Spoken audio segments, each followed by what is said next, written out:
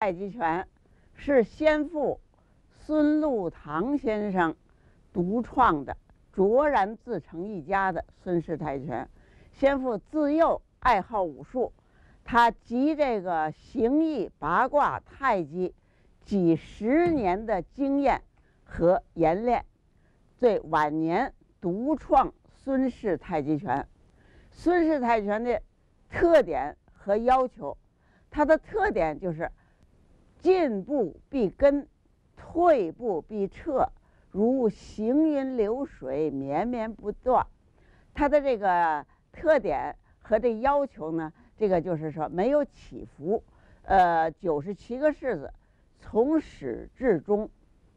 一开始到弯到这个135度以后，这两条腿就一直弯曲着，一直到练完了，腿才直起来。同时呢，这个孙氏太极拳除了单边左右分开两个腿，下余的就是老要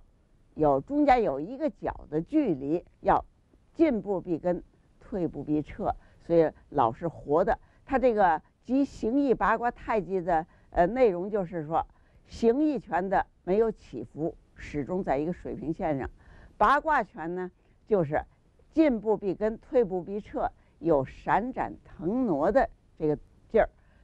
同时有太极拳的柔，这就是形成了孙氏太极拳的特点和要求。